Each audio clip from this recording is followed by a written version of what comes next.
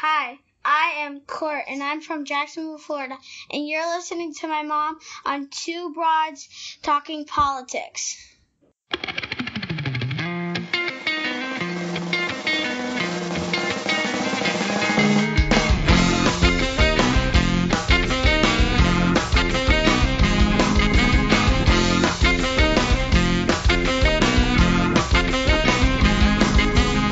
Are you listening?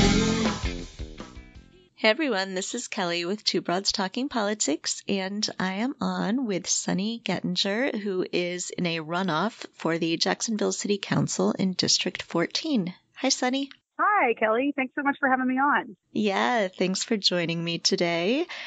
So you have an excellent name for running in Florida, I think. Yes, I have been told that once or twice on this journey. And I absolutely love your logo. I think it's just beautiful. Well, I should say that I'm very lucky. There was a graphic artist, Karen Karicki, who's local here in Jacksonville, although she does a lot of work outside. And she actually came to me and was like, I think we can do really incredible things with this brand, and you have to let me be a part of this. And I'm so grateful.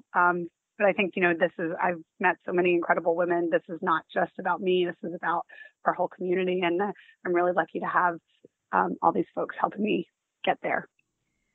I love that. So can you just tell us a little bit about yourself and why you decided to run for city council? Sure. So I have lived in Jacksonville for about 10 years. I'm the mom of two boys. My husband and I actually moved here as newlyweds. So both of my children were born here. And Court is a 7-year-old. He's a second grader at West Riverside Elementary School, which is a public Title I school in our neighborhood. And Max is 4 and will be joining him in kindergarten next year. And when I moved here, my parents were family physicians. I'm originally from rural East Tennessee, and they really showed me how you live in a community. So we moved there because my mom was in the Medical Health Service Corps. They were doctors, and I think they thought they would just be there for a few years because we're Jewish. There were not a lot of Jews in our town. we were the only family. And so I think they thought they would move to someplace with a larger Jewish community eventually, but there was just such a great need. They really got to work and built a practice that was designed to meet the full needs of families in the community. So whether it was mental health, they hired licensed clinical social workers who were able to meet a need that had never been served before in the community. They got specialists to come down from Knoxville, which was the big city about an hour away, so that people didn't have to take full days off to go get an appointment at a cardiologist or to get their mammogram. And that was the way that I was sort of taught. You live in a community, you go, you figure out how you can be helpful, and you get to work. And so when we moved to Jacksonville, one of the great things about living here was that I got to be involved as a volunteer, and I did that in various neighborhood organizations. I was the chair of the Riverside Arts Market, which is a local Saturday icon here. I was the chair of the Riverside Avondale Preservation, which is another sort of neighborhood. It's our neighborhood organization, and it's a historic neighborhood.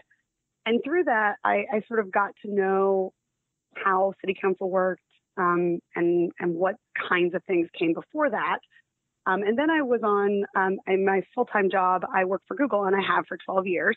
And I was lucky enough to be working to try to bring Google Fiber here. So I really got to sort of see where the city was on infrastructure and development and how we were handling permitting and all of those things. And so I was also working with Tampa at the time. So I sort of saw where the two cities were against each other. And that project got paused right about the time Hurricane Matthew hit. And then we had Hurricane Irma a year later. And I really saw where we were on infrastructure, and I thought everybody else would see where we were on infrastructure. And I thought we would start to put those 40-year plans, getting our utilities underground, dealing with the drainage issues that we knew came up even when it rains a lot, not just when we have major storms. And I just didn't see that activity. So that was really sort of what drove me to run, because I was like, well, at least we're going to have a discussion about it, about the fact that we need to be doing some of these things that are not quite as sexy, but really are about how we can build a stronger city from the ground up, and figuring out how to pay for some of these high ticket items that are expensive, but also are things that bring generations of jobs and improve property values and all of those sorts of things. So that's what sort of got me in the race. Excellent. So, we talk to a lot of people running for office around the country who talk about the importance of broadband internet and, how that can really help communities. You have sort of a unique view of that. Can you talk a little bit about what getting high-speed internet into an area can do and what sorts of things Jacksonville still needs to do to sort of move forward in being a really connected community? Well, Jacksonville actually, we do have folks who are doing high-speed internet here, not Google Fiber, but other folks. And I know that our public utility is actually looking at how they can help make that access go faster. Really and truly, broadband has become a utility. Our houses run. It's not just the things that you expect to be connected. There's so many things that are connected that you don't expect to be connected. I'm out knocking doors and, every third house has a Ring doorbell. So, our lives are really connected, but so there's that. There's just the demand side of it. But then there's also the opportunity side of it, which is, when people have more access to the internet and you have to couple that with also access to ways to, with devices, access to devices, and you have to couple that with literacy skills. So when you can have that perfect grouping together so that a community is taking on all of those challenges simultaneously, you really can see opportunity. You can see, the idea of economic opportunity bridged across many, many different places. And we talk a lot about digital inclusion at this point, that it's really about helping people figure out not just that they have access to the internet, but what do they do once they have it? So as you're going around and knocking on doors, and I've seen some pictures on your social media of how beautiful it is in Jacksonville knocking on doors. Yeah, you have snow right now, right? Yeah, we do. It was 90 degrees here yesterday. So. What are you hearing from people? What are people telling you are the issues that they're really concerned about? What are they thinking about, the opportunity to have a new person representing them on city council? I have to say I had knocked doors for other people before, and I was a little scared when I started this process. I was like, gosh, it's so different to go up and knock for yourself and say, hi, I want you to vote for me. But actually, it has been the most amazing experience. And I know, because I've listened to others of your podcasts, that almost everybody has this experience when we start this process. But people want to talk about what is truly important to them in their lives. And I always open with, what are your concerns? What keeps you up at night? What are you thinking about? And, what's been amazing is that the things that are mostly keeping people up at night are incredibly hyperlocal. They're things like, when it rains a lot, this street turns into a river, and it can stay like that for days if the sun doesn't come out. And we've called, and we don't seem to be getting a lot of traction. Or, they changed the traffic pattern on the two large streets on either end of this street. And so now this street has become a pass-through for people to avoid that. And people are going, 35 miles an hour through a residential street with my child playing in the yard out front. Or it's things like, this neighborhood has always been, very quiet and residential. And lately we've seen a lot of commercial development, and we don't really understand where it's coming from, and we don't know what's going on downtown. How do we find out what's going on downtown before the permits cut up?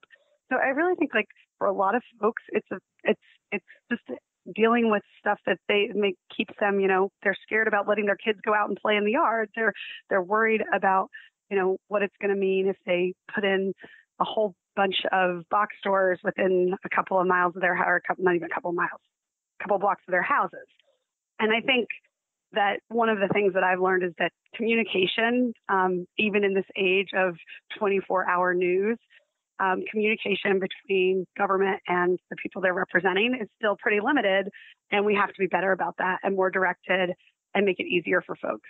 And that's actually a great place for technology to come in, because almost everybody is connected somehow. So how can you help them make sure that they can find the information that they want when they want it in an easy way? And do you have ideas on what sorts of ways that might be, ways that the city council and the residents can communicate better? Yeah, some of it is very basic. It gets back to the idea of just, I intend to, if I'm elected, I'm going to have biweekly newsletter that has a list of all of the permits that were pulled in our district and the list of any hearings that are associated with those permits so that people can figure that out by address. In the future, I'd love to see a system where you could actually sign up for that and it would all be automatic. You would receive it in your inbox, but I think that we're a little bit further away from that. So there's some of that. And then I'm planning to do regular town halls in different parts of the district. Our districts are really large here. Jacksonville, for those of you people who might not know, is actually the largest city by area in the lower 48. So we have a really large district here. And so it's important to make sure that you're getting to all the neighborhoods. And I think that's another thing that I've sort of heard that, because of the shape and the way that it's usually the neighborhood that's closer to downtown sort of sometimes dominates. So it's really important to make sure you're getting out into all of the neighborhoods. I mean, I discovered as a part of this process that we actually have cows in District 14 in the middle of Jacksonville, Florida. I never knew, but I was doing a ride along with the Jacksonville Sheriff's Office just to sort of see where we were at. And around 1 a.m, we got a call and he was like, "Oh, we got to go put the cows back in." I was like, "What are you talking about?" And there we were putting cows back in. Wow. I wonder if there's cows anywhere in Chicago that I should know about. Well, I mean, you were a cow town to begin with. Yes, it's true. We might have gotten rid of the cows after the fire. Maybe. For Mrs. O'Leary. Yes. So tell me a little bit about the city council then. I noticed that you actually run with party affiliations on the ballot, which is different than what some other cities do. I know in Chicago, although everyone's a Democrat, technically there's no parties listed on city ballots. What sort of dynamic does that bring to the city council?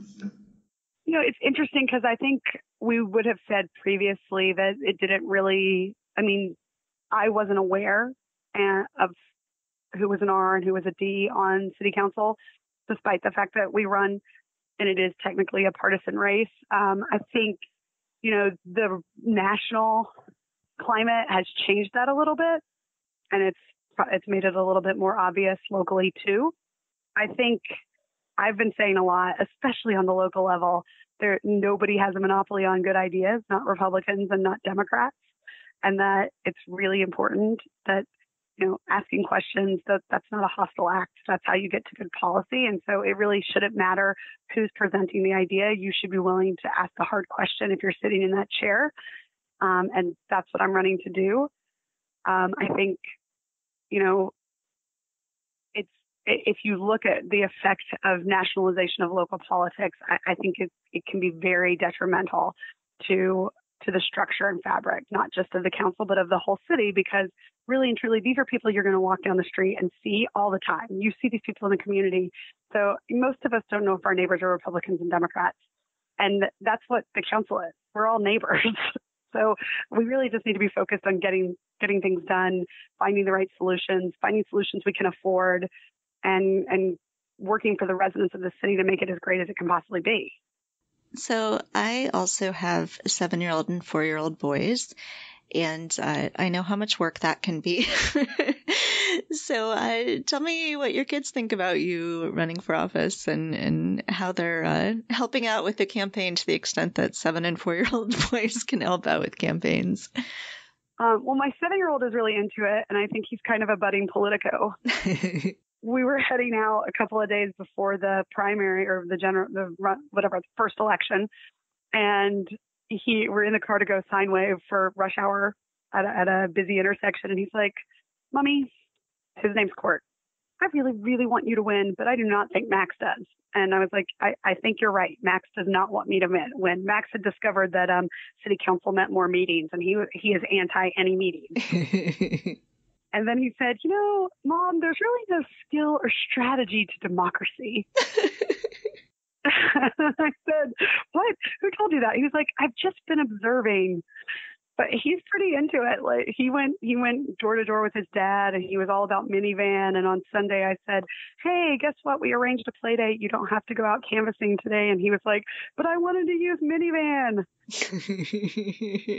So he really is. When he's in a mood, you know how 7-year-olds are. Like when he's in the right place, he is like the best person out there for my campaign for sure. And, he truly believes in me.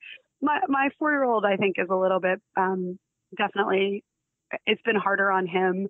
But I've really made an effort to either be home for dinner or for bedtime. I'm not 100% on that. I can't make it every single night, but I have a pretty good track record of being home either for bedtime or dinner. And so I'm just trying to make sure that they get the mommy side of me too. I've definitely, if you ask me what my biggest regret is through this whole thing, I would say I've missed more baseball, soccer, basketball games than I would have liked. I've made a lot of them, but I have missed a few. And I was the mom who was always there and, cheering vociferously, embarrassingly loud. Well, perhaps our 7-year-old should get together and, I don't know, form a pack or something. Court would love that. I think he would enjoy a conference call. So, we could set that up for sure. He has lots of ideas about what you do on the second. He had, whole targeting plans for how to handle what happens in the runoff after the general. He's like, so here's how I think you should target it. Here's who I think you should be talking to. And I'm like, okay, we're going to have you spend less time at the campaign headquarters. Apparently he was handing out my card to his friends at school saying, you live nearby, right? You should have your mom and dad vote for my mom. I love it. I love it. Is there anything else that you want to make sure that we talk about?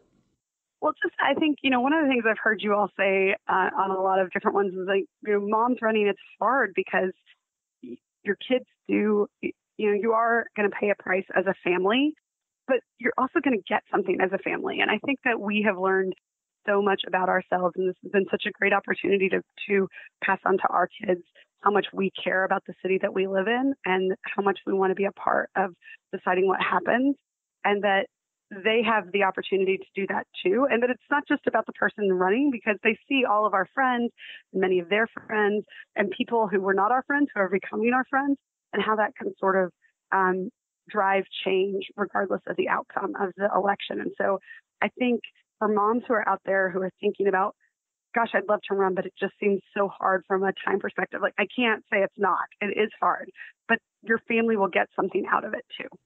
That's great. And if people would like to help out your campaign, how can they do that?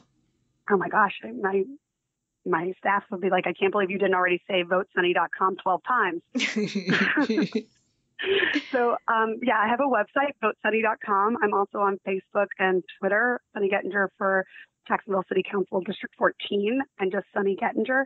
But votesunny.com. And yes, we would love to actually, obviously donations are great, but also anybody who's into making phone calls, you can make them from anywhere. We have people from across. My sister is making them in Wisconsin.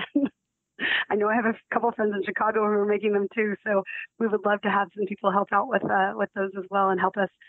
We're really worried about turnout for the runoff. Obviously, it's usually much lower than the first pass because there are many fewer races. There's only 5 races that have gone to runoff, and the most anybody can vote on in Jacksonville is 3. So we would love some help getting people to the polls. And of course, if you live in Jacksonville, come on out and help. We'll knock doors. We'll put you to work. And when is the runoff? The election is May 14th, and early voting starts April 29th. All right. Excellent. We'll put your information up on our website so people can help out. And everyone should go to your website and look at your beautiful logo. And I have to say, I wouldn't have thought of the colors that you use as being, sort of the colors that I would pick for a website. But I love them. The yellow and orange. It's just so pretty. So. Well, they are my favorite colors, probably a factor of my name, but I feel very lucky because I sort of shied away from them for that reason. And this graphic artist was like, let's just make this, you should own it. It should feel like you. So. Yeah, I love it. Lean into it. It's beautiful. And it's really eye-catching because so many campaign websites sort of look the same now. And this definitely has a unique look that is really eye-popping.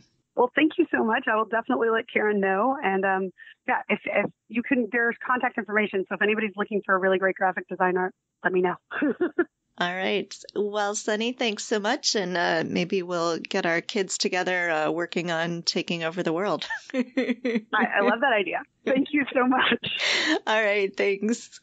Thanks for listening to Two Broads Talking Politics.